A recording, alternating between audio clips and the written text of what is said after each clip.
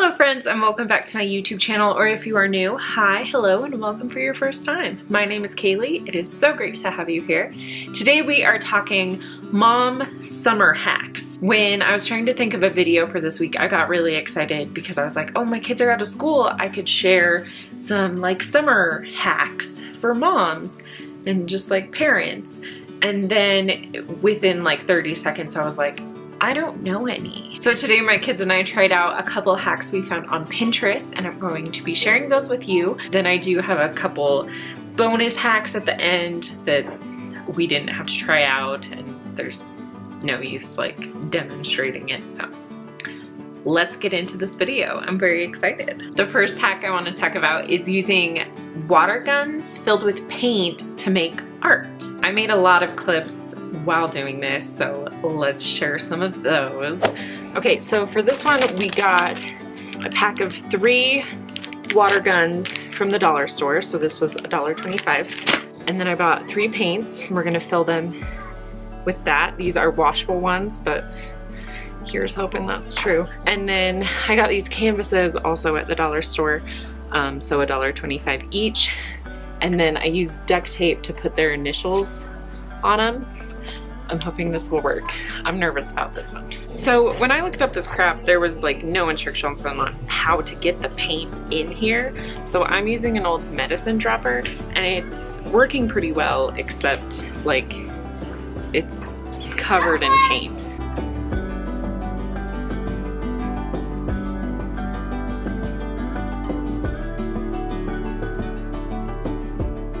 Using a medicine dropper was actually just the best idea ever, because this end fit in the hole perfectly. All of them are resting to try and get all the paint down into the bottom, because that's where it shoots from. So I have all of the little guns filled with paint.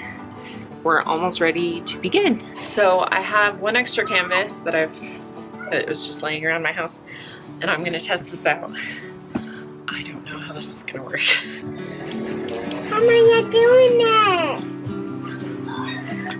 This is so good. Now try that one. That looks so good. Does it? You're gonna make... That's a good picture.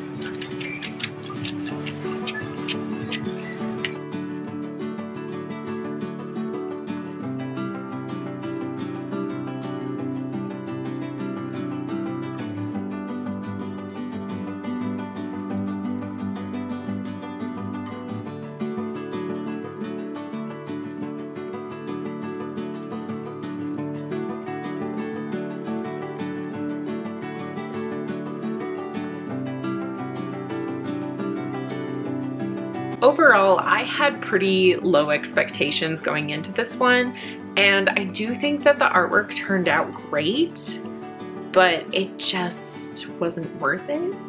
Let me show you the art. So this is my test one, and I think that it looks pretty good. I don't think that it's like bad. It was fun. Zoe's with a Z, Aria's, and Mikkel.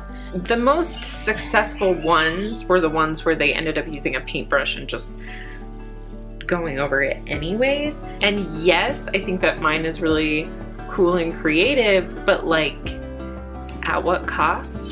I only spent $1.25 on all of those water guns, but I feel like I just need to throw them away now. Like, there's no way I'm gonna successfully clean those out. Just overall, like, filling up the water guns with paint was a hassle, and I don't think the art turned out amazing. I think, like, as far as putting the tape on the canvas and painting over it, I feel like that's better done just using paint with paintbrushes, which would also be cleaner. My kids were pretty messy, you know, just shooting paint at canvases. So I give that one a thumbs down. I think maybe if your kids are older, it would work. Maybe if you're an adult, you could do it for fun, but where my kids are ages 5 and 3, it just was too much of a hassle, and I was just stressed out, so I don't recommend that one. Another summer hack that we found is taping a bubble wand in the hack, they taped it to a tree trunk. Your kid doesn't have to worry about like holding it to open the bubble wand, because when they hold it, they tend to spill it, which is very true for me and my kids. So we taped it to the poles of our balcony, and my 3-year-old was much more easily able to just dip it and use it. My kids, I mean, you can see in the clips, my daughter does not know how to blow bubbles. She just waves it around and sometimes bubbles show up. But I do think that this one was much more successful. I do recommend it. I give that one a thumbs up. I think that you should try it out and reduce the spillage of bubbles. The next summer hack is using a cupcake liner under your popsicle to keep the mess contained. I also have a lot of outdoor clips from that one, so I'm gonna insert those here. Okay, it's popsicle time. 2 of them are trying the cupcake liner method. 1 of them is not. And we're gonna see if the cupcakes make less of a mess. Although, to be fair, I gave the non-cupcake liner to my normally messiest child. Zoe is already getting chocolate like on her hand. Can you show your hand? So it's like on her thumb and stuff, where these 2 aren't having that issue. So as far as getting it on your hand, so far it is working. Aria gave me the rest of hers, which when I cut the hole, I cut it a little big, and it's dripping. It's all over the stick. Mikkel's, I cut the hole really small. No, it's still leaking out the bottom. And mine is going on my hand. And it's on her dress. Zoe.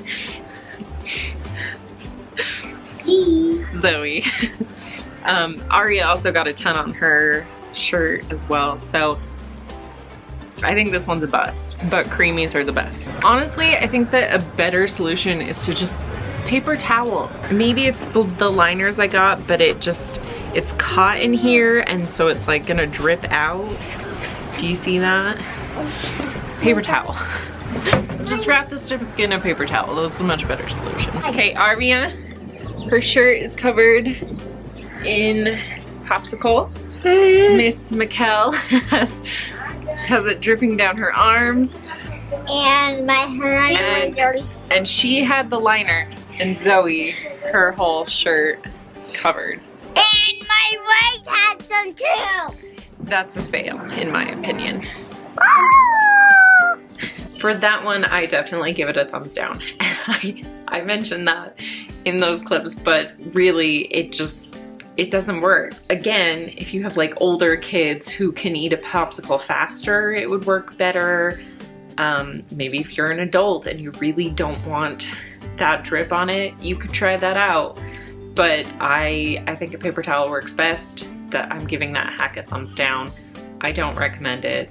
I don't think it works. The next hack is one that I found really interesting, and the theory goes that if you put your ice cream in a Ziploc bag, then it will be softer when you go to scoop it. I didn't really have high hopes on this one, and I'm still a little conflicted about this one. So I ended up buying 2 ice creams so that I could compare. They were different flavors, so maybe that helps make a difference, but they were the same brand.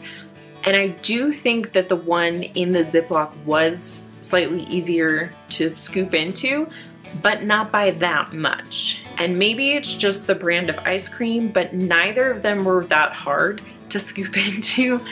But the one in the Ziploc was easier. That one I'm undecided on. You can try it out yourself, try it with different ice creams. I'm sure that like different brands would yield different results. So I think it's worth trying, but I don't know that it's like anything amazing. I also tried out the Capri Sun Slushie hack. Now, my kids didn't use actual Capri Suns, we used the Kool-Aid jammers. You just stick it in the freezer and they say to stick it in the morning, and then by the afternoon it'll be a slushie. This one kind of worked. I feel like it wasn't as much of a slushie as I wanted it to be. I wish I remembered the exact amount of hours it was, but it was around like 4 or 5 hours, and it was still pretty liquidy. So I don't know what they put in Capri Suns or Kool-Aid jammers, because that's what we use, but they don't freeze very fast, I guess. And so it kind of worked. I don't know that I loved it. They're very like watered down juice, and so having that as a slush is just not ideal in my opinion, because when I think of like a slushie or like a snow cone, I think of very flavorful, but these watered down juice things, eating it is different than drinking it.